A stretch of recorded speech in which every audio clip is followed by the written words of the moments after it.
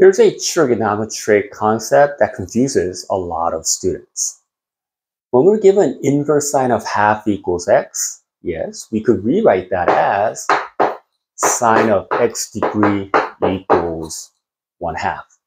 However, the x value here has to be one and only one value, since the original function, the inverse function, equals x, and the x, or the output, can only have one value. Otherwise, it wouldn't be a function. Let's start by looking at a unit circle. Remember, the x value here is the cosine of the angle, and the y value of the point is going to be the sine value of the angle. Meaning here, if I have sine of 30 degrees, it equals half. And if we change that to an inverse function, inverse sine of 1/2 equals 30 degrees, meaning the x value here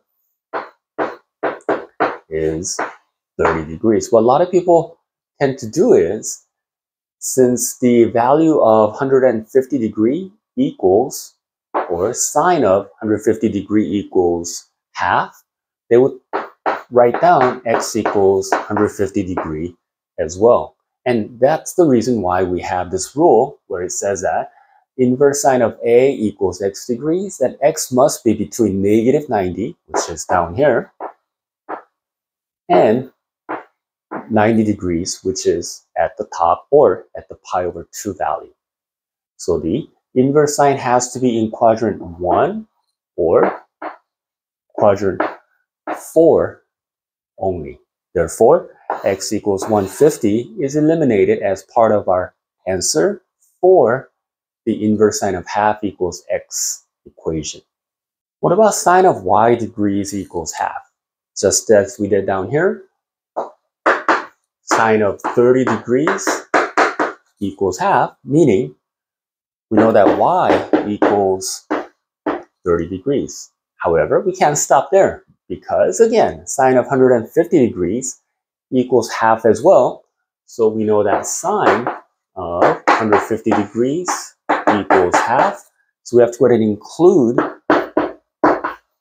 150 degrees as part of our solution. However, we're not finished. Here's the reason why. We continue from the 30 degrees here and come all the way around, meaning adding 360 degrees, we end up at 390 degrees.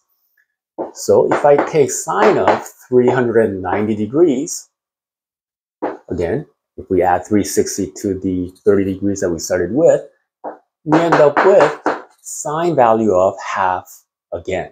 What does that mean? We need to go ahead and add 390 degrees as part of our solution to the sine of y equals half equation. Same thing. If we start from the 150 degrees here, and if I go all the way around, adding a 360 degrees, then sine of 510 degrees equals half also. What do we have to do? We have to go ahead and add 510 degrees as part of our solution as well. Are we finished? No, because on top of that 390 that we had, if we go around 360 degrees again, we get a sine value of half as well.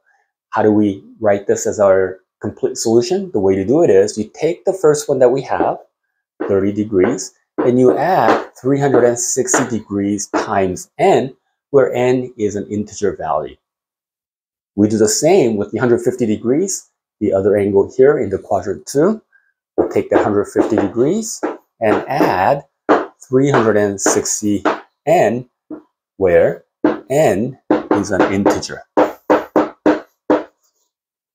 So there you have it, folks. In order to completely write the solution for the y value, you have to rewrite it. You have to write it as 30 plus the 360n, and also 150 plus 360n, where n is an integer value.